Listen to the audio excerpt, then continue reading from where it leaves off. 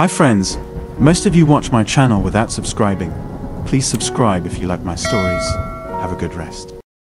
My wife and I have been together for 29 years, married for 26 of those. I'm a 51-year-old man, she's a 49-year-old woman, and we have two grown kids, a 24-year-old son and a 22-year-old daughter. We met in college, dated, fell in love, got married, and built what I believed was a wonderful marriage. We did a lot of things together, communicated constantly, and tackled any issues that arose. We both had successful careers that we supported each other in. Our love life was great. Maybe not as frequent as when we were younger, but just as passionate. She's in IT, and I own a small landscaping company that employs 75 people, which I started after graduation.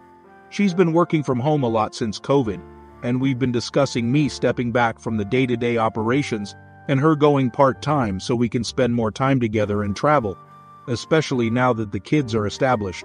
Looking back, there were none of the red flags I've read so much about. No strange texting habits, no guarding her phone, no changes in her wardrobe, no unusual behavior, no nights out with colleagues from work. She'd go out, usually with friends or family. The next day, someone would always tell me I should have joined. But I liked her having her own time, and I enjoyed my solitude in my workshop. She was always home early. So, to say I was caught off guard is putting it mildly. D-Day. The previous week, I'd planned a surprise weekend at a friend's romantic B&B for our anniversary. It was the winter festival weekend. I left work early to surprise her, telling her to pack for a trip. As I pulled into the driveway, I spotted an unknown car. Immediately, I had a gut feeling. I didn't know why, but I did. I sat there, hoping I was wrong, but my gut said otherwise. I sat there, contemplating my next move. Should I leave and confront her later? Pretend I didn't see anything? I was shaking so much I could barely see. When I face uncomfortable tasks at work, I tell myself to man up and get it over with. Suddenly, my shaking stopped and I felt oddly calm. I had no idea how, because inside I was a wreck. I quietly entered through the back door and my black lab was lying there, looking sad, as if he knew something was off, instead of his usual excited greeting. Gosh, I adore that dog. He stays put as I tiptoe up the stairs. As I reach the top, the sounds from our bedroom become clear. I approach the door, swing it open, and there he is, her boss, on top of my wife. I pause for a moment before shouting, "Surprise!" The ensuing chaos would be comical if it weren't so heart-wrenching. He rolls off, attempting to escape the bed, but ends up entangled in the sheets. My wife is repeatedly shrieking, "Oh my God!" while trying to cover herself, but she can't because he's still tangled up. Eventually, he frees himself and starts searching for his clothes, which are on the other side of the bed. It strikes me that they're in the same spot where mine usually land. For some reason, I beat him to them and snatch them up. My wife is sobbing, repeating, "I'm so sorry." I back up to the door and stand there while he's standing next to the bed, naked. I grab the large armchair from the corner, drag it to the door, and sit down. He asks for his clothes, but I refuse and toss him my wife's robe hanging on the door. He starts to approach me. Now, even at 51, I'm in good shape. At 6 feet 3 inches, 240 pounds, years of gym workouts and landscaping work have kept me fit. I gaze at him and warn, "If you come any closer, it won't end well for either of us. You'll end up in the hospital and I'll land in jail. So, how about you just take a seat?" My wife is now weeping into the pillow, and he sits down. After an awkward silence, he asks, "What's next?" I respond, "I honestly don't know." My wife's crying has subsided a bit, and she sits up. Eventually, I pull out my phone and declare, "You're both going to spill everything while I record it." They exchange glances, and my wife queries, "What do you mean by everything?" I retort, "Exactly that, everything. How it began, how long it's been going on, when, where, hotel stays, dinners, the works, everything." My wife insists this was the only time, to which I shout, "Bull crap, there's no way you'd be comfortable enough to bring him into our bed if this wasn't a long-standing affair. If you lie to me again, I'm walking out that door and seeking a divorce attorney." She breaks down crying again. So for the next 10 to 15 minutes, the truth pours out. It's been happening for over 9 months. It began with him flirting with her and so on, until he invited her to lunch and she accepted. A few drinks later, they were in a hotel. She came home to me that night as if nothing had happened. She insists that it was tearing her apart and she wanted to confess, but didn't know how. Once more, I cry foul. If it was tearing you apart, you wouldn't have continued it so effortlessly. They even attended a week-long work conference that I used to accompany her to. She informed me that company policy had changed and spouses were no longer allowed. I pocket my phone and the room falls silent again. Then, an idea strikes me. I rummage through his clothes for his phone and request his passcode. Surprisingly, he provides it, so I start browsing through his phone. I discover some photos of a woman I presume is his wife and inquire about her name, Carol. She's quite attractive, though not as stunning as my Ashley. I inform him as I find more pictures of children. Turns out he has 3. And finally, a family portrait of all of them. I hold up the phone and remark, "A lovely family. Why would you risk it all for a fling with my wife?" His response, "What do you mean risk it all?" Me, "You genuinely believe Carol won't find out?" Him, "How would she find out?" Me, "I'm about to call her right this moment." He stands up and protests, "No, you can't." My wife shrieks, "Please don't do this to him." I snap, "Don't do this to him. You've shattered me, our family, our friends, our future, and my heart. And you're concerned about his well-being?" I'm trembling again, trying to hide my tears, but I can't keep it together any longer. I slump back into the chair and start weeping. She attempts to approach me, but I glare at her and command, "Keep your distance." After a bit, I regain my composure and glance at his phone again. He pleads once more, "Please, I'm begging you, I promise I'll tell her." "Sure you will," I retort.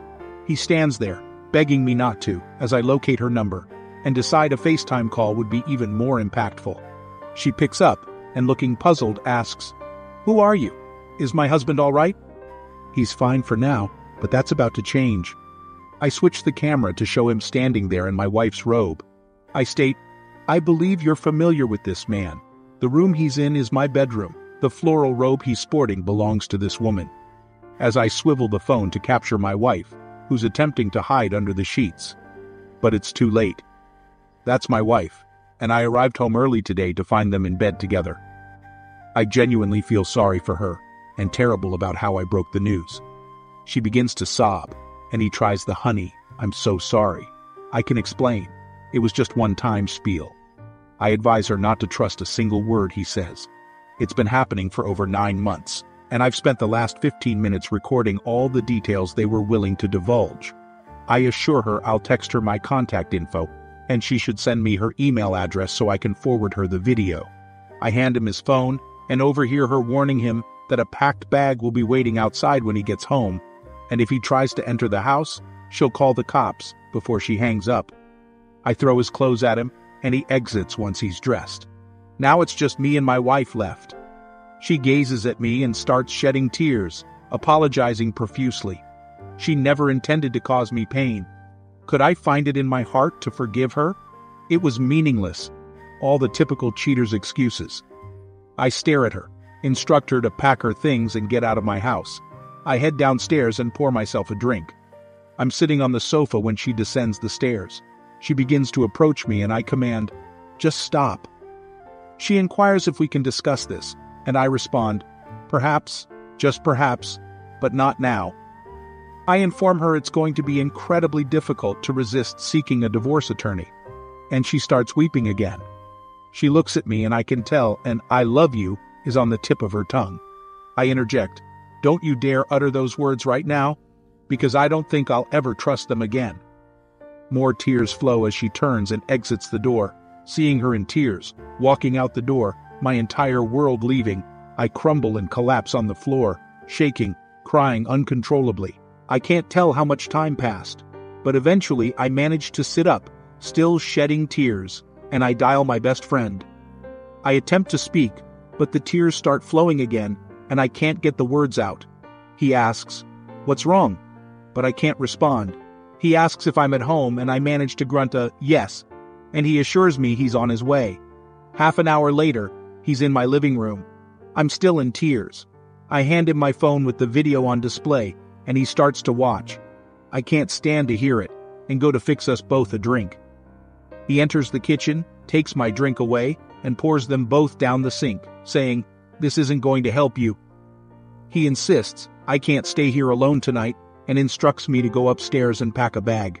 I come back downstairs, and he has my lab on a leash, and we head to his place. Update. For those of you who commented on how wonderful my friend is, his name is Dan, and I couldn't agree more. Given our long-standing friendship, it's only natural that our families would be close. Our children are friends, and when they were younger, we used to go on family camping trips together. Over the years, his wife Terry and mine have become close friends, which is relevant to what happened next. As we were driving to his house, I was silent, and Dan was growing increasingly angry. When we arrived at his place, he walked in and asked Terry, "Did you know?" She responded with a confused, "No, what?" He raised his voice and asked again, "Did you know?" I intervened, telling him to calm down and reminding him that this wasn't her fault. He realized he was out of line and apologized to Terry with a hug.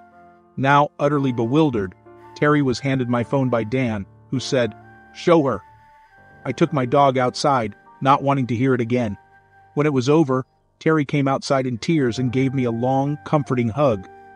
She took my hand, and we went back inside.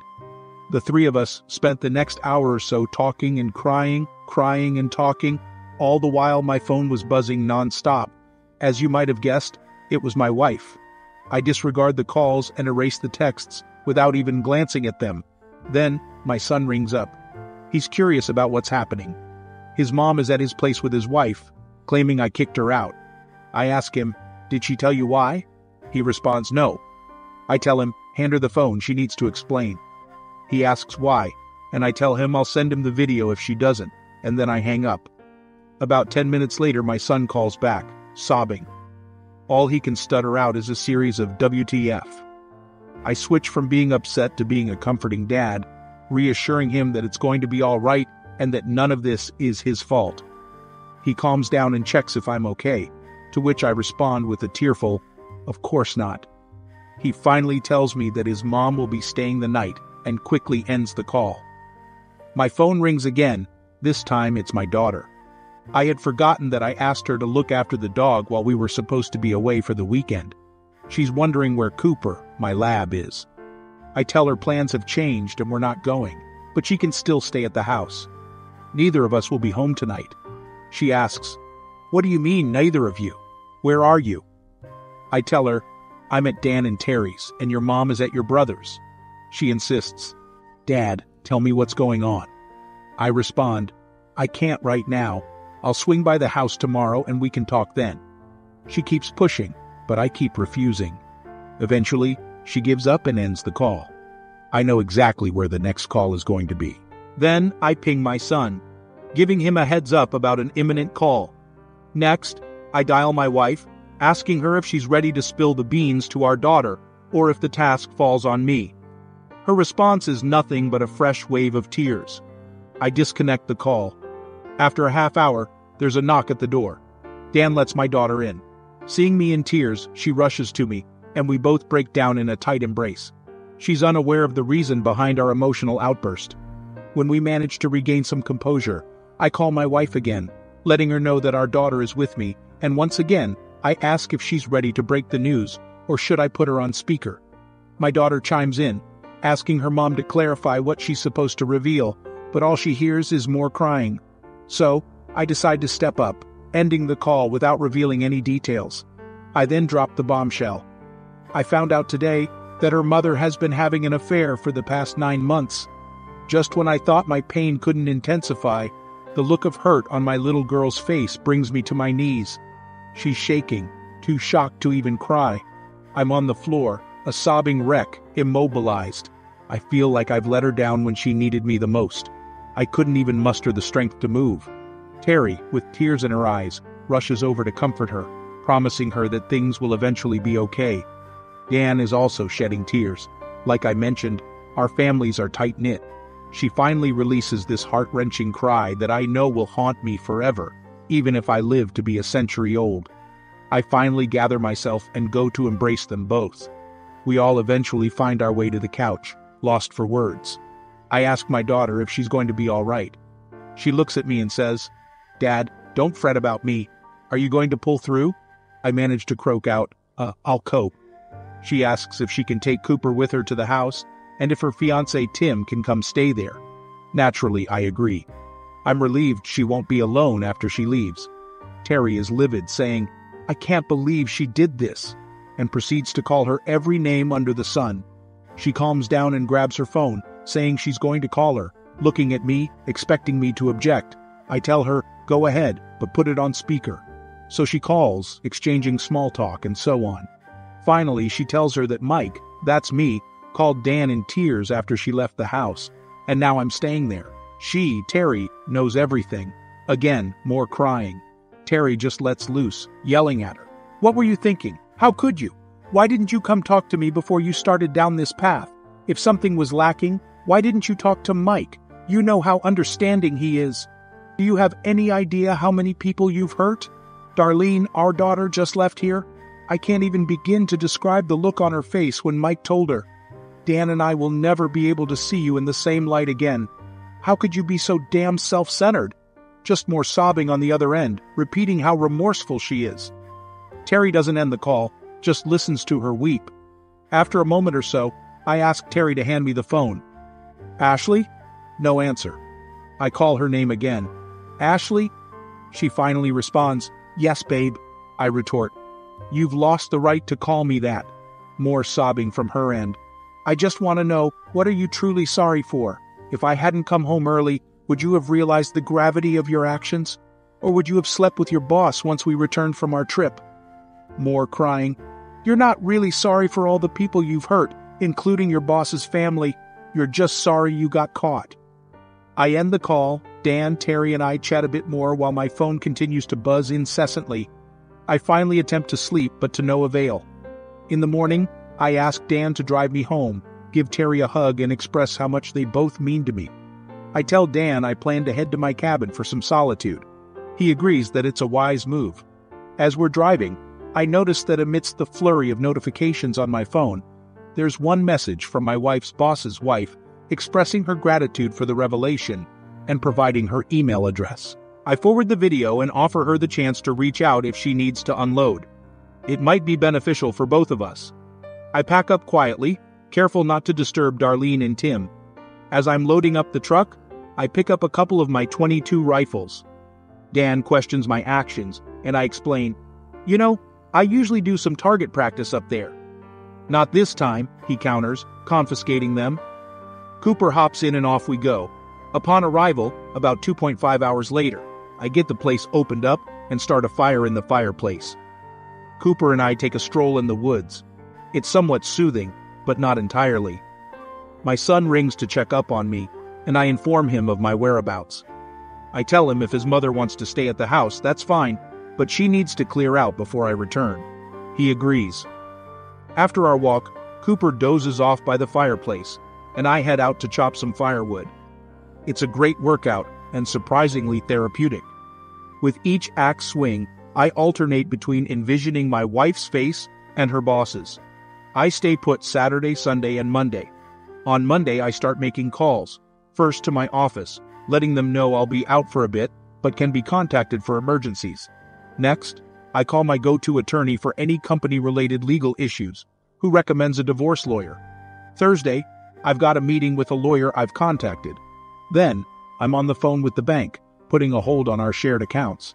Next up, credit cards, canceling them all and asking for new ones to be sent out. Being alone in the woods has given me some clarity about my next steps. I find myself trembling again, questioning whether I'm really going to go through with this or try to salvage our marriage. After I get home, I find this subreddit and start reading other people's stories. It helps, but only a little. Midweek, I head into the office and chat with my HR manager.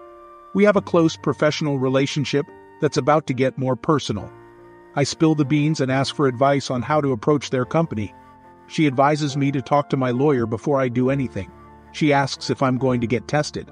She recommends someone and also says I should see my doctor for an STD check. I make calls to both and set up appointments for Thursday. I meet with my now lawyer, show her the video. This time, I can actually listen. She starts shaking her head and says, "Why do people do such stupid things?" Turns out, she has absolutely no tolerance for cheaters. Her husband cheated on her and dragged her through hell. So much so that she changed her practice and became a divorce attorney. She reassures me that everything will be okay, and I sign a contract with her.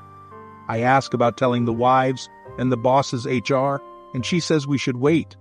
In the meantime, I've had a meeting with my wife. She's taken refuge at our son's place. At least, she's wise enough to understand that I need some space and wasn't at the house when I returned. I've been crashing on the couch because I can't bear to step foot in our bedroom. When I need to grab stuff, I try to get as much as possible to minimize the number of times I have to enter that room. Thanks for sticking with me this far. It took an eternity to type this out. Writing about my daughter had me in tears for several hours. I'll provide another update next week. Update. Once again, I want to express my deep gratitude for all the advice and support I've received from this community. I'm indebted to each and every one of you in a way I can never repay. All I can do is say thank you and try to respond to all the comments. The support and encouragement have been incredibly helpful.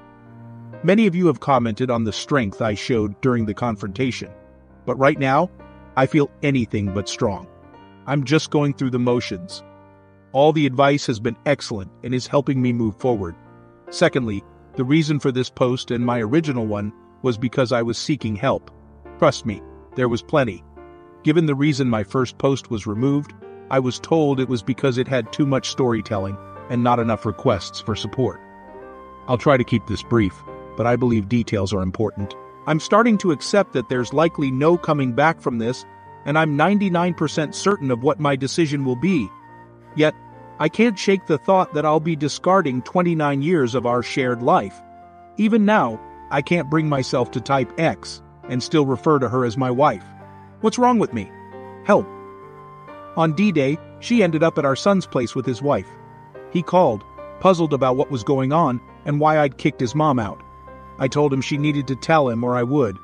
He knew I'd gone to my best friend's house. My daughter, who was supposed to be dog-sitting, came home to find no dog. Eventually, she showed up at my friend's place, wanting to know what was wrong. I told her. The pain on her face was worse than catching my wife in bed with her boss, and it devastated me. She left with the dog to our house and had her fiancé come over. On Saturday morning, I told my friend I was going to spend a few days at the cabin. Could he drop me home? He agreed it was a good idea. So I packed up, took the dog, and spent some time at the cabin, walking in the woods with the dog and splitting firewood. It was a good workout and therapeutic. I stayed there until Saturday, then drove home. On Monday, I started making phone calls to the bank, credit card companies, and a lawyer I use for company matters. He recommended someone, whom I called and met on Thursday. I played her the recording. She was extremely confident, and I hired her. I asked about informing my wife's boss and HR department, and she suggested we hold off. I'm home now, sleeping on the couch. I can't bring myself to go into the bedroom, except for clothes. On Friday, my son called to tell me his mom couldn't stay there anymore. It was causing strain for him and his wife. Could she come home? I hadn't spoken to my wife since D-Day. I reluctantly agreed. She returned on Saturday. I went back to the cabin. It was freezing, but I managed. On Monday, I went straight to the office.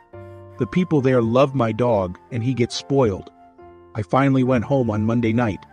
When I saw my wife, all I could see was the image of her in bed with her boss on D-Day. I don't think I'll ever get past that.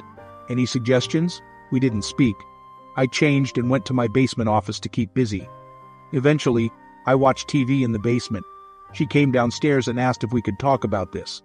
I told her I wasn't ready yet, and asked her to leave me alone. While she was there, I fell asleep in the recliner, woke up early, went to the gym, showered there, and went to work. My routine is to go home late for the rest of the week. On Friday, my HR manager checks in on me. I fill her in on the recent events and my therapist visit. She suggests that I should stop sleeping on couches and chairs and buy a new bed. I think it's a fantastic idea. I withdraw half of the remaining joint account funds, which is my wife's share, and head out to buy a new bed. The delivery is scheduled for Saturday. I wait at the office for the call that they'll be there in 30 minutes. I stop to pick up a couple of subs for the delivery guys and wait nearby. When they arrive, I meet them, treat them to lunch, and give each of them $25 to do me a favor. I ask them not to haul away the old mattress, and if they could come back later to pick it up. I ask them to lean it against a tree near the street. They look puzzled, and I tell them to give me 5 minutes and come in. They'll understand. Now, I had thought about burning the old mattress in the driveway, but I didn't want to deal with the cleanup. I go upstairs and strip the bedding. While I'm doing this, something comes back to me that I need to find out about. I take a can of Blaze orange spray paint that we use for marking properties we're working on, and spray "Wife cheated on me" in our bed, in big letters. The guys come in, and my wife asks what's happening. I tell her I can't sleep in that bed anymore, and that she bought me a new one. She seems upset but retreats downstairs. The new bed is set up, and the guys leave the old mattress where I requested. After a while, she informs me that they left the old mattress in the yard and that they'll be back for it. I respond, struggling to keep a straight face. I don't think she's caught on yet, but the entire neighborhood certainly has. Come Valentine's Day, she attempts to be romantic and initiates intimacy. I reject her, stating that I wouldn't take her up on the offer, even if she were the last woman on earth. She retorts, saying that we don't just have sex, we make love, her voice filled with distress. I counter that we haven't made love since she started sleeping with her boss. She looks taken aback. Did she think I'd forget? I'm utterly baffled by her thought process. I decide it's as good a time as any to have a discussion, and ask her to sit down in the living room. I ask her what she wants to do. Should we attempt to mend things, or should we divorce and move on? I'm not sure why I even proposed the former. I guess I'm hung up on the idea of discarding 29 years. Please convince me otherwise. She claims she's willing to do anything I ask to rectify the situation and pleads for my forgiveness. I tell her she needs to confess to everyone in our family, starting with her parents and my mom, including the details of how I discovered the affair. Our kids aren't aware of this detail yet. They're visiting tonight. I'll provide an update later on how that unfolds. That's my current situation. I'm still in a state of shock from everything and constantly battling the urge to confront her boss, but I still need advice. When will things start to improve, or is this my new reality? Update. That evening, my dad passed away 3 years ago, her parents, her sister, and brother-in-law all come over. We all settle in the living room, and I make sure to sit as far away from her as possible. They start with the comforting words, "What's wrong? We love you. Everything will be okay," assuming someone is seriously ill. I glance at her and say, "This story isn't going to tell itself." Her dad looks at me, and I swear his eyes are saying, "Oh no," as if he senses what's coming. I have to give her credit. She tearfully confesses everything, including the part where I walked in on them in our bed. After a long, uncomfortable silence, she pleads, "Somebody say something." I respond, "What are they supposed to say? That you're a terrible person? That you've hurt me more than you can imagine? Ripped my heart out? Thrown away 29 years? And ruined our family? Not to mention the damage you two have done to his family. Was the sex really worth all that?" I just keep going. All the anger, hatred, and betrayal I've been bottling up comes pouring out. I didn't know I could be so harsh. Her mom finally says, "That's enough." She agrees that she deserves it all and runs upstairs crying. Her mom tries to follow her, but her dad says, "No, leave her alone. She needs to suffer for a while before this can get any better." We chat for a bit. They offer their support and tell me if I need anything, just ask. I tell them I've been seeing a counselor, and I think I'll be okay, but I appreciate their offer. I tell them that despite everything, I still love her, and that she's going to need them more than I do. I go to bed and sleep better than I have since D-Day. The next morning before I leave, I go into the guest room and can tell she didn't sleep and has been crying all night. I truly believe that for the first time since D-Day, the gravity of what's happening has finally hit her.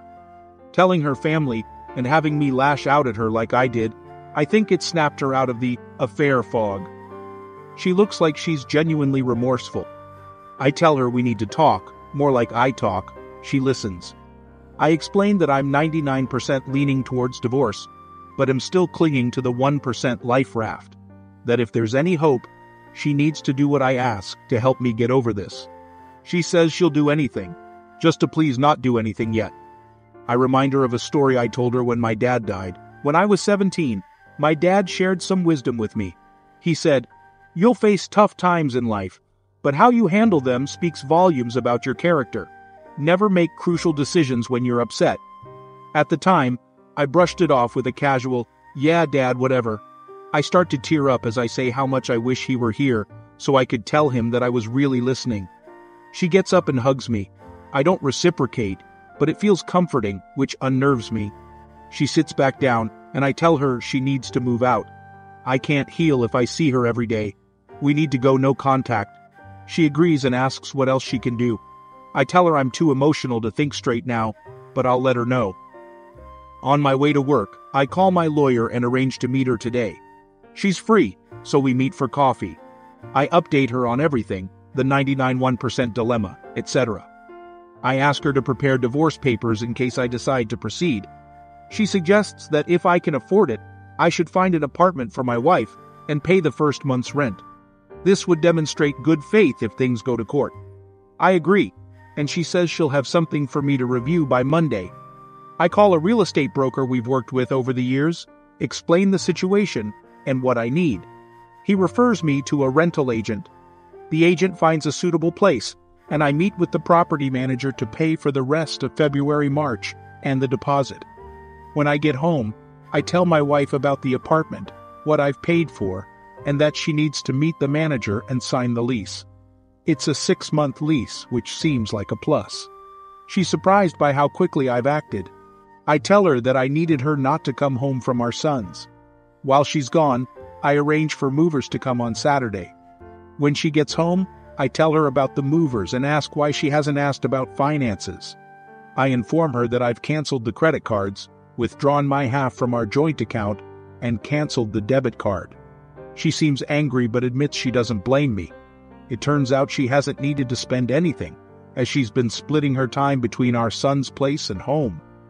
She also reveals that she requested a leave of absence from work due to personal issues. They allowed her to take her paid vacation first. On Friday, I tell her she can take whatever she needs for the new place. Just leave me some essentials and nothing from the basement or any family heirlooms, and my new bed. I also tell her that I'm open to marriage counseling. She should find 3 different counselors, and I'll choose the one I think is best. I leave early on Saturday morning and return to a half-empty house, including the TV. That's okay, I wanted a bigger one anyway. My friend still has my liquor, so I stop by to pick up my favorite bourbon and enjoy a glass while typing this. Sorry this was so long, thanks for reading this far. Tomorrow, I'm hitting the gym, making my favorite chili, and buying a new TV. I'm sure I'll have more to post in the future.